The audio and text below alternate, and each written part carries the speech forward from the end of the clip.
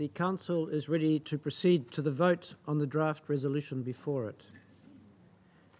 Members of the Council have before them document S/2015/508. The text of a draft resolution submitted by Jordan, Lithuania, Malaysia, New Zealand, the United Kingdom of Great Britain and Northern Ireland, and the United States of America. I now give the floor to those members of the Council who wish to make statements before the vote. I give the floor to the Russian Federation.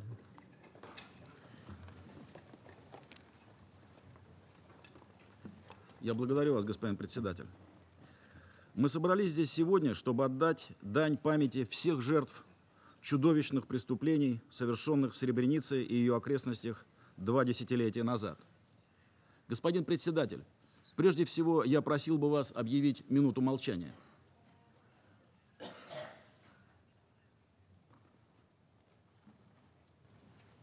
Thank you. I take the request of the representative of the Russian Federation and ask that we observe a minute of silence to honour the dead of Srebrenica.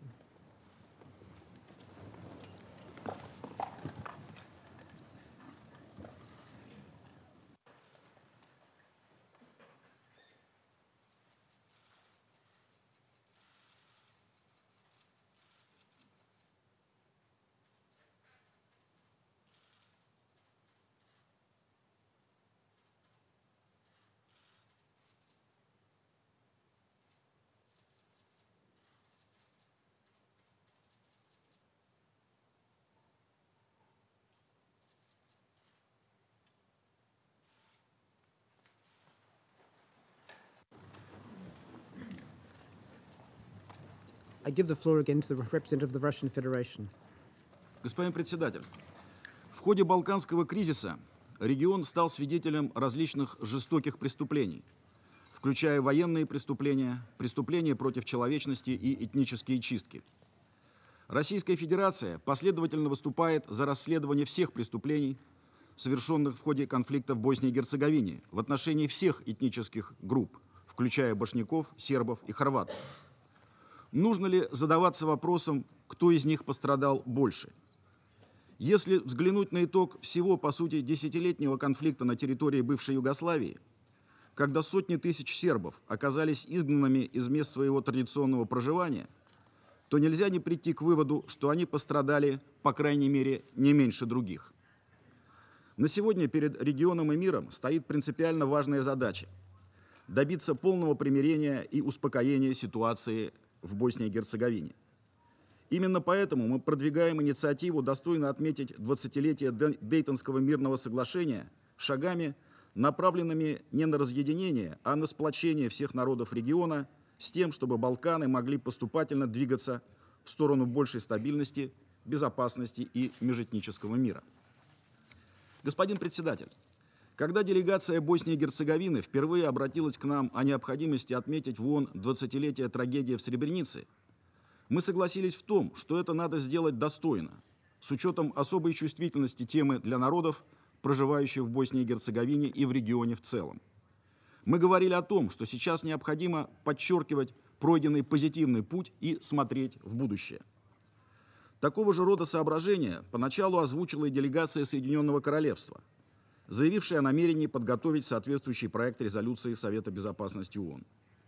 Однако реализация данной инициативы показала, что она идет совсем в ином направлении. Внесенный делегацией Соединенного Королевства проект оказался неконструктивным, конфронтационным и политически мотивированным. Он содержал значительные перекосы, в результате которых вина за прошедшее возлагается, по сути, только на один народ. Подход, в соответствии с которым из всех военных преступлений вычленяется лишь одно, абсолютно неправомерен и чреват усилением и без того глубокого раскола боснийского общества. Мы с самого начала дискуссии стремились придать документу сбалансированный характер. Нами был предложен альтернативный вариант, базирующийся на устремленной в будущее логике. Однако наши ключевые положения были по существу проигнорированы.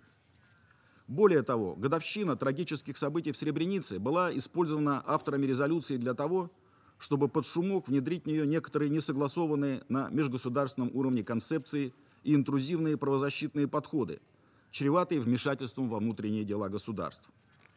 Преданный огласке и заранее разрекламированный британский проект сразу же вызвал крайне болезненную реакцию в Боснии и Герцеговине и за ее пределами.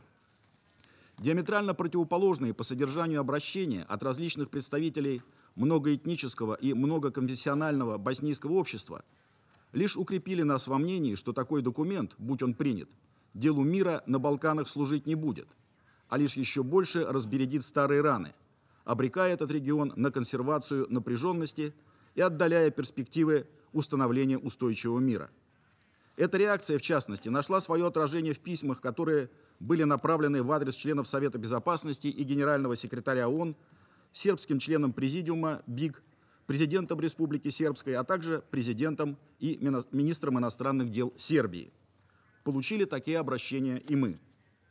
Данная тема стала предметом острой полемики в Боснии и Герцеговине. Настолько, что можно говорить о реальной угрозе подрыва стабильности страны, об утрате с таким трудом наработанных достижений в реализации Дейтонского соглашения. Кроме того, в нынешнем более широком контексте нельзя не усматривать в предложенном проекте попытки политического давления на Баня-Луку и Белград. Господин председатель, мы убеждены, что роль Совета Безопасности ООН должна состоять в том, чтобы укреплять устои международного мира и безопасности, а не расшатывать их. Каждый должен заниматься своим делом. Пусть историки анализируют перипетии конфликтов бывшей Югославии и его генезис, включая роль в его возникновении отдельных стран и союзов, принимавших поспешные решения. Пусть ученые помогут секретариату ООН и международному сообществу понять, где слабо проявила себя наша организация. Но давайте не будем погружать Совет Безопасности в исторические события. Слишком много нерешенных проблем предъявляет нам современность. Пусть занимаются своим делом, дают необходимые оценки и выносят приговоры судебной инстанции, МТБЮ и национальные суды. Правосудие должно восторжествовать. Все преступники, вне зависимости от их этнической или религиозной принадлежности, должны понести то наказание, которое они заслужили. Господин председатель, в условиях отсутствия консенсуса по данному вопросу в самой Боснии и Герцеговине, а, как известно, парламент этой страны не смог прийти к единому мнению, равно как и члены Президиума Боснии и Герцеговины, принятие в нынешнем виде резолюции Советом Безопасности ООН стало бы абсолютно контрпродуктивным шагом, обострило бы ситуацию в регионе. 11 июля в Сребренице состоится большое траурное мероприятие. Принципиально важно, что в нем будет участвовать и руководство Сербии. Было бы неверно, если бы мы, Совет Безопасности ООН, политически предварили это событие принятием деструктивного документа либо демонстрацией раскола среди членов Совета. Поэтому мы призываем авторов проекта и вас, господин председатель, не ставить его на голосование. В противном случае мы будем вынуждены проголосовать против по мотивам, изложенным выше. При этом наше негативное голосование, если оно все же окажется неизбежным, отнюдь не будет означать, что мы глухи к страданиям родственников жертв трагедии как в Сребренице, так и в других районах Боснии и Герцеговины. Мы сами прошли через многое. Господин председатель, Россия и впредь будет прилагать самые энергичные усилия по последовательному осуществлению Дейтонского мирного соглашения, эффективно содействовать дальнейшей нормализации ситуации в Балканском регионе, примирению, выстраиванию там подлинной системы коллективной безопасности, способствовать укреплению климата доверия и сотрудничества. Полагаем, что к этому должны стремиться мы все. Господин председатель, я хотел бы повторить свое предложение не ставить лежащий на столе членов Совета проект на голосование. Благодарю вас. I thank the representative of the Russian Federation for his statement. I now give the floor to the representative of China.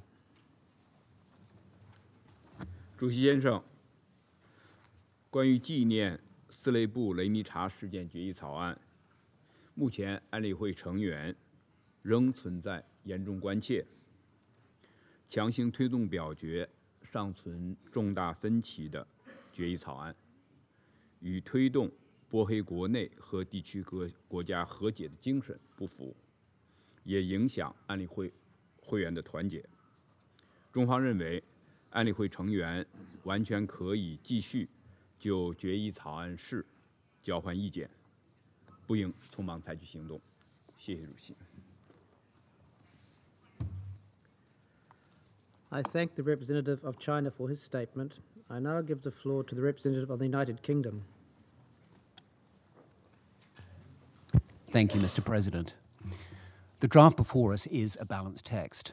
We have worked very, very hard to make sure that it is so, and to make sure that it remembers the past respectfully and sensitively. Let me be clear. There were victims on all sides, and this is clearly set out in the text. Crimes were committed against all sides and by all sides. Again, this is clear in the text. This draft does not accuse the Serb people. Instead, the draft supports reconciliation, and recognition of the past is a prerequisite for that. It also calls for the UN and for all of us to learn the lessons from and act on the painful lessons from the genocide at Srebrenica. Mr. President, colleagues, you all know how hard we have worked to find consensus on this text. We have been working on this for over a month, and we have delayed this from yesterday until today in order to make that possibility have the best chance of success. We thank you all for your support and your patience while we did that. You will also know that at the heart of the differences in our respective positions, there is an unbridgeable gap. The horrific events at Srebrenica amounted to a genocide. That is not a verdict that the Security Council is seeking to establish, but a verdict that is clearly set out in judgments from the ICTY and the ICJ. To call it anything else now will hinder and not help reconciliation.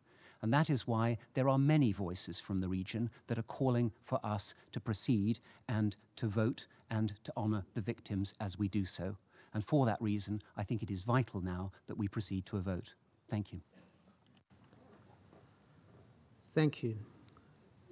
So the principal sponsor of the resolution has asked that we proceed to a vote now.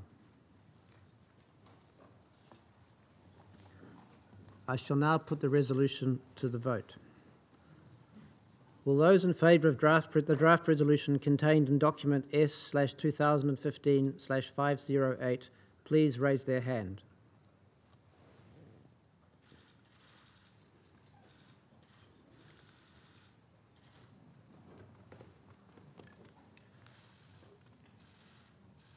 Those against?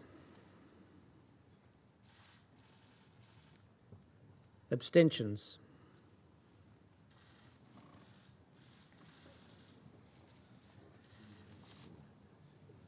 The result of the voting is as follows: 10 votes in favour, 1 vote against, 4 abstentions.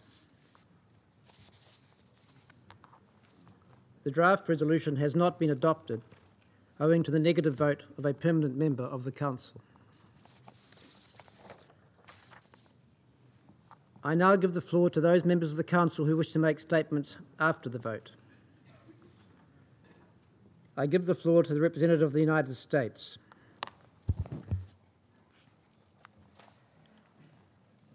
Thank you, Deputy Secretary General Eliasson and High Commissioner Zaid, for your powerful presentations. I was a 24-year-old reporter in July 1995, living in Sarajevo when the Bosnian Serbs made their move on Srebrenica. I was there when, a few days after the Srebrenica safe area fell, a colleague first told me about reports of mass executions. No, was all I could say. No. Even having lived in a war zone and under siege, and even having seen innumerable atrocities, I couldn't bring myself to believe that Bosnian Serb forces would execute every Muslim man and boy in their custody. For all of the brutality of a horrific war, this was a singular horror. It was genocide. A fact now proven again and again by international tribunals. When I learned that Russia was planning to veto the UN Security Council resolution commemorating the genocide in Srebrenica, I confess I had a similar reaction. No, I said. No. Why would Russia vote to deny recognition of the Srebrenica genocide? Today's vote mattered. It mattered hugely to the families of the victims of the Srebrenica genocide. Russia's veto is heartbreaking for those families, and it is a further stain on this council's record. I spent the 10th and the 15th anniversaries of the genocide in Srebrenica there, in Srebrenica. In 2005, I met up with my former colleague, journalist David Rode, who is here with us today. In August 1995, days after the massacres, it was David who discovered a leg protruding from a mass grave site in the woods and fields of Novokasheba. Subsequently, he discovered a pile of canes and another pile of eyeglasses. Canes of the old men who had been executed for one reason, because they were Bosnian Muslim. Canes. In 2005, David and I joined the Bosnian families of those who had been massacred as they walked along the route that many of Srebrenica's Muslim men and boys had taken while fleeing the fallen safe area. The families were tracing their loved ones' journey in reverse. All along the route, although it was 10 years since the genocide, we came across the human remains of the victims. Scraps of clothing, shoes, discarded IDs, and even scattered bone fragments protruding from the earth. In 2010, when I led a US presidential delegation to Srebrenica on behalf of President Obama, I retraced just the final leg of that journey again. Interspersed among those on the march were many children of those who had been killed in Srebrenica. Most were teenage girls and young women who had grown up without fathers and brothers. There were far fewer young men than women on the walk, a chilling result of the fact that so many young boys had been executed. Remains were still being dug up and mourned. One mother I met in Srebrenica was burying the fourth of her 5 sons at a mass grave site in the center of town. She was still searching for the remains of her 5th. It is that mother's truth and pain that was vetoed by Russia today. Why should we continue to retrace victims' harrowing journey? Or why, for that matter, do we continue to gather, whether it's here at the UN or in Srebrenica, to mark this day and to retell these gut-wrenching accounts of the victims? We revisit so that we can try to learn from our collective failure. And by ours, I mean the world's, the Security Council's, and particularly those governments, including mine, that had the power to prevent what happened but didn't. Bosnians believed that they would be protected by a UN flag and by the principles it stood for. They took refuge in a place literally called a safe area. Yet when Bosnian Serb forces probed the UN's willingness to protect civilians under its watch, the peacekeepers melted away, and the Bosnian Serbs pressed ahead. First, they cut off fuel and other essential supplies, then they attacked the peacekeepers' outposts. Then they disarmed and humiliated the peacekeepers themselves. Promised NATO airstrikes never materialized. Now, we also commemorate Srebrenica to show our ongoing commitment to hold accountable the perpetrators of these atrocities. The perpetrators of the genocide in Srebrenica killed more than 8,000 Muslim men and boys and raped countless women and girls, in part because they felt confident that they would never be punished. That is why it is so important that all of the indicted masterminds and commanders of the genocide in Srebrenica, most notably Ratko Mladic and Radovan Karadzic, are now facing trial for their crimes in The Hague. This shows that the arm of justice is long and that abusive regimes, from the Assad regime that gasses its own people to the North Korean government that works its people to death in gulags, will one day have to answer for their atrocities. Now, as we saw today, some political leaders and groups deny that genocide took place in Srebrenica or fail to wish to recognize it. Bosnian Serb leader Milorad Dodik last month called the genocide, quote, the biggest sham of the 20th century, end quote. We have heard such statements from Holocaust deniers, and even more recently from Rwandan genocide deniers. Individuals who used such phrases humiliate themselves, and they embarrass and mislead those they claim to represent. Genocide happened in Srebrenica. That is the conclusion reached by both the International Criminal Tribunal for the former Yugoslavia and the International Court of Justice, based on mounds and mounds of evidence.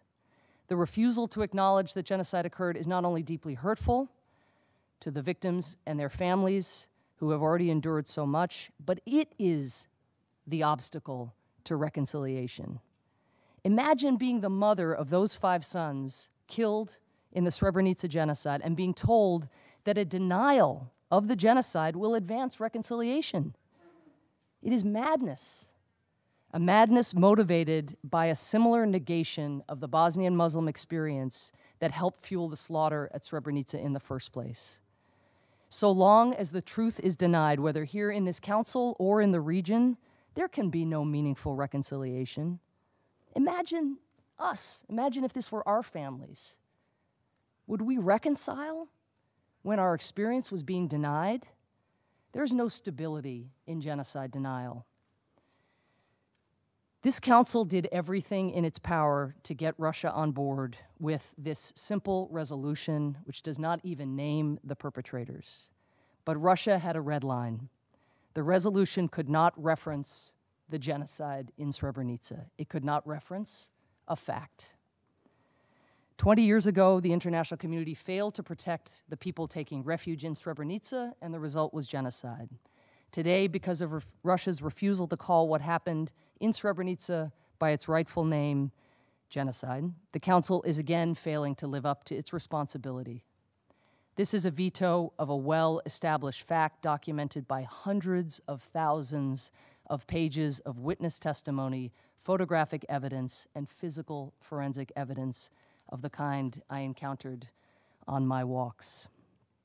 The Rwandan genocide, like the Srebrenica genocide, is an established fact. Would anybody here dream of arguing that we should not mark the Rwandan genocide? Indeed, that we should deny it because a group of genocide deniers said it might undermine reconciliation or stability. Does Holocaust denial advance reconciliation? Or do we all agree that recognition and remembrance are the key, a critical ingredient to moving forward? Everyone here knows the answer to these questions. Yet a number of countries today have chosen to remain neutral on genocide recognition by abstaining from supporting this resolution. If the mothers of the boys executed in Srebrenica, boys executed just because they were Bosnian Muslims, were here today, they would ask how anybody could abstain on their reality. But far worse, they would ask how any country could use the privilege of permanent membership on this council to negate entirely what has happened to them. The crime of genocide is the crime that the United Nations Genocide Convention was written and ratified to prevent and punish. The crime of genocide in Srebrenica is what the Genocide Convention, which all of us have ratified, exists to prevent and punish. Reconciliation cannot be built by bearing the dark parts of one's history, however unsettling they may be. In the hearings at the ICTY, perpetrators and victims alike testified to how heavy machinery was brought in to dig up the earth to bury victims even before the executions had occurred. So as the victims, many of them blindfolded, their hands bound, were led to their death, they heard not only gunshots and cries, but also the roar of bulldozers digging the mass graves that would eventually bury them. I just want to tell one story in closing. Ramiz Nukic nearly ended up in one of those mass graves. As Bosnian Serb forces approached Podachari in July 1995, he said goodbye to his wife and children and fled into the forest with his father, brother, and thousands of other Bosnian men and boys. He shared his story recently with a reporter. When the men and boys paused briefly at the top of a hill, tanks and guns opened fire. His father and brother were killed immediately, along with others. Nukic himself managed to escape, eventually finding his way to a refugee camp. In 1999, Nukic returned to Podachari and found his way back to that hill. He found bloodied clothes and shoes and 3 skeletons there, but none belonged to his family. Since then, he has spent every single day searching the woods around Srebrenica for victims' remains. What began as a search for his father and brother has become a search for the remains of all victims. He said that a day rarely goes by that he does not find some remains, which he reports to Bosnia's Institute for Missing Persons, which then tests the bones' DNA against a network of survivors. The identification is important for victims' families, particularly those who've never been able to confirm what happened to their loved ones, expecting they were killed but having nothing tangible to prove it. The remains help give them a long overdue sense of closure. Thanks to Nukic, many bones got their names, a staffer at the Institute said. This year, partial remains of Nukic's father were finally found, though not by him, in a mass grave. Nukic will bury his father on Saturday in Srebrenica, one of 136 newly identified victims to be buried alongside the 6,241 victims already interred in a joint cemetery there. He will be joined by thousands of mourners who assemble each year to mark the genocide. On recovering part of his own father, Nukic said, quote, "Although he is not complete, I will bury him and I will know where his grave is," end quote. He said he intends to keep searching for the remains of other victims for as long as he lives. We too must continue to search relentlessly for the full truth about Srebrenica. The remains of more than 1,000 victims are still out there. They continue to haunt us, and we cannot rest until they are all found.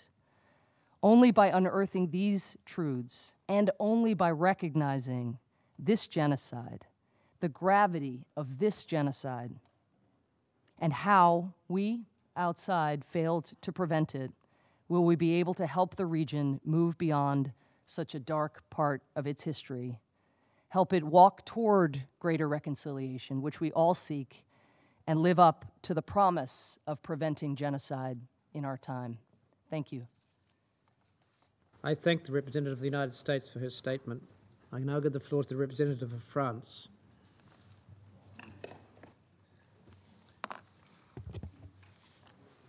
Monsieur le Président, la France regrette profondément l'opposition de la Russie à l'adoption d'une résolution dont le but était d'honorer la mémoire de toutes les victimes du génocide de Srebrenica, mais aussi de toutes les victimes innocentes de tous bords durant l'ensemble du conflit en Bosnie-Herzégovine, et par là même de rappeler la responsabilité particulière de ce Conseil pour prévenir les massacres. Un tel sujet méritait l'unanimité du Conseil. Mais la Russie, en s'opposant à cette résolution, empêche toute expression du Conseil destinée à accompagner les moments de recueillement et de mémoire organisés pour les victimes du génocide et du conflit en Bosnie-Herzégovine. Monsieur le Président, sous couvert de respect d'une mémoire particulière, la Russie s'oppose à ce que le Conseil enjoigne aux parties de dépasser les souffrances du passé et de s'engager résolument sur le chemin de la réconciliation. La réconciliation doit passer par la reconnaissance de la réalité du génocide commis à Srebrenica il y a 20 ans, qualifié comme tel par les juridictions internationales, le tribunal pénal international pour l'ex-Yougoslavie et la Cour internationale de justice. La justice, on ne le répétera jamais assez, est bien la condition de la réconciliation et de la paix. Ce texte, que nous avons naturellement soutenu dès l'origine, avait certes un but mémoriel, mais il était aussi tourné vers l'avenir. Il avait en effet aussi pour but de participer à la réconciliation des peuples des Balkans et de les aider à construire un avenir de paix et de sécurité. Nous regrettons profondément l'échec d'aujourd'hui, mais ne baissons pas les bras. Nous devons travailler ensemble sur le chemin de la réconciliation et de la paix. C'est notre responsabilité à tous. Je vous remercie. I thank the representative of France. I give the floor now to the representative of Venezuela.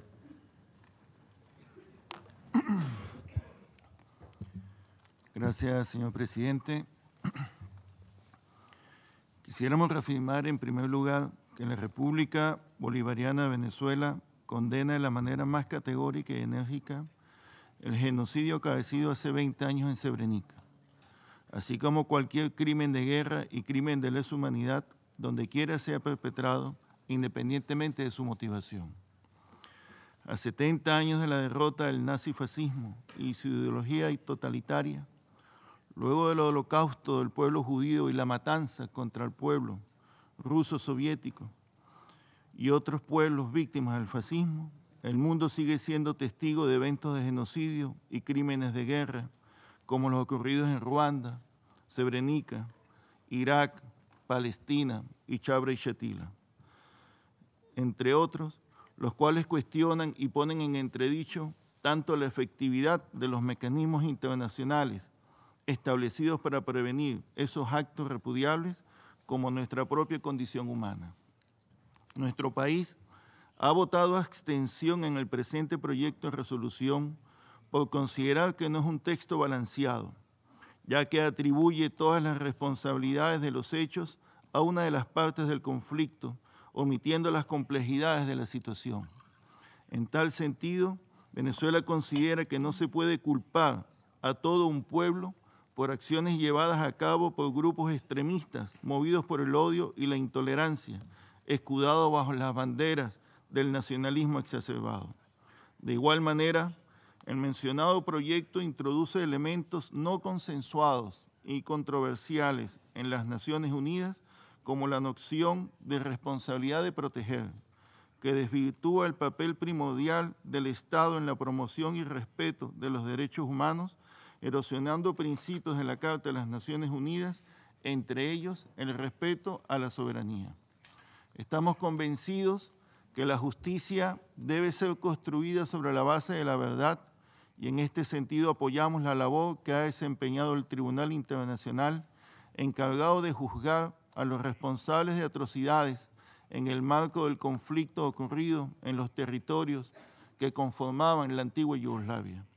Por otra parte, debemos tener en cuenta que la propuesta de resolución no gozó del consenso entre las mismas autoridades y pueblos de la región, quienes son, en esencia, los encargados de llevar adelante de manera directa, con el apoyo de la comunidad internacional, el proceso de consolidación de la paz y estabilidad política en esa región. En este sentido, pensamos que esta resolución, en lugar de contribuir a la reconciliación, profundizaría la división entre las comunidades bosnia, serbia y croata que hacen vida en Bosnia y Herzegovina, las cuales tienen que construir un futuro común fundado en la paz, la solidaridad, el diálogo y el respeto a los derechos humanos. La labor de las Naciones Unidas ha de estar dirigida a fomentar el entendimiento entre los pueblos de la región balcánica. Es por ello que abogamos por la reconciliación entre las partes y a tal fin resulta de suma importancia trabajar hacia el futuro para continuar con la labor que se inició en Dayton a través de la implementación del Acuerdo Marco General de Paz, producto de un consenso político entre las partes involucradas. Gracias, presidente.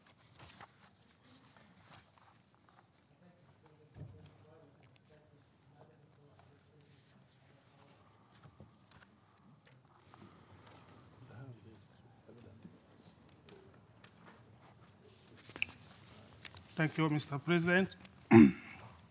Mr. President, Angola abstained in today's vote on the resolution tabled by UK over Srebrenica for the following reasons. First of all, Angola has not a posture of denial on the issue. Whatever we may call mass murder, mass atrocity, or genocide, the subject matter is that we acknowledge that on the 11th of July, 1995, extremely grave facts occurred in Srebrenica that amount to a crime of genocide, as was recognized by the International Criminal Tribunal for the former Yugoslavia.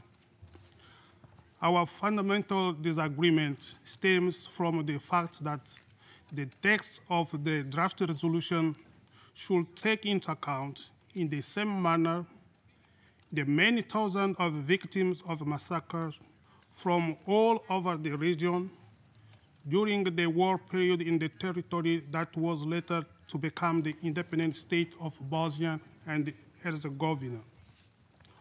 On the other side, it was our expectation that the text would take stock of the level of reconciliation and cooperation among the states and communities in the region, and look forward that is toward the future to healing, reconciliation, and the building of a better future for all people that geography and history put living together to share the past, the present, and the future.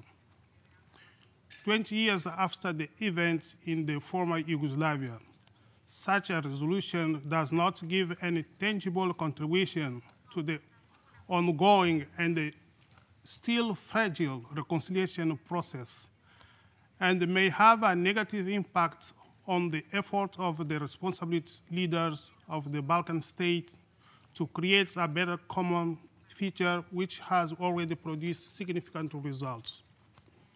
It was our expectation that the final text of the draft resolution would translate a required level of compromise between the members of the Security Council, permitting a consensual text in which all members will recognize themselves.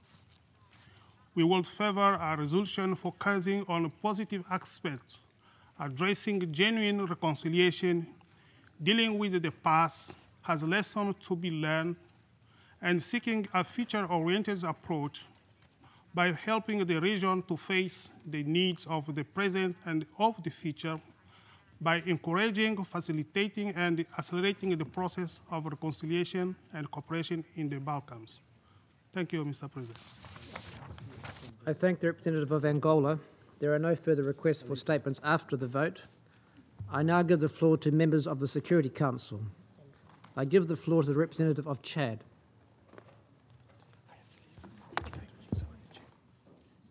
Merci, Monsieur le Président.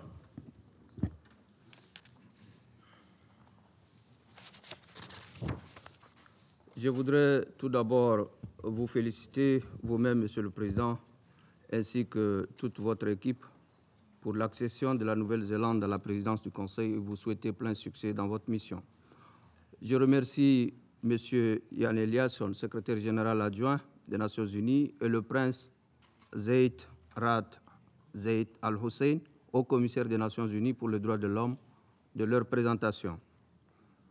Le Tchad salue l'organisation de cette séance commémorant les massacres de Srebrenica pour rendre hommage aux victimes, exprimer notre solidarité aux rescapés et encourager les efforts de réconciliation en Bosnie-Herzégovine. Monsieur le Président, en juillet 1995, plus de 8000 hommes et adolescents musulmans étaient massacrés en 3 jours à Srebrenica pendant la guerre en Bosnie-Herzégovine, dans une ville qui avait pourtant été déclarée zone de sécurité par l'ONU et où se trouvait un contingent de casques bleus.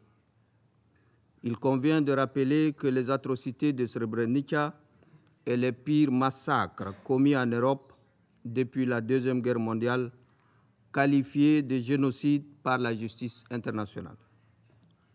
Les victimes de Srebrenica étaient ciblées pour leur identité. et les hommes ont été brutalement séparés des femmes et des enfants avant d'être transportés sur des sites préalablement repérés pour y être froidement et méthodiquement massacrés sous les regards du monde entier. Ces massacres pèsent et pèseront toujours sur la conscience collective et la responsabilité de la communauté internationale est accablante pour son silence et son refus d'agir face à ces atrocités.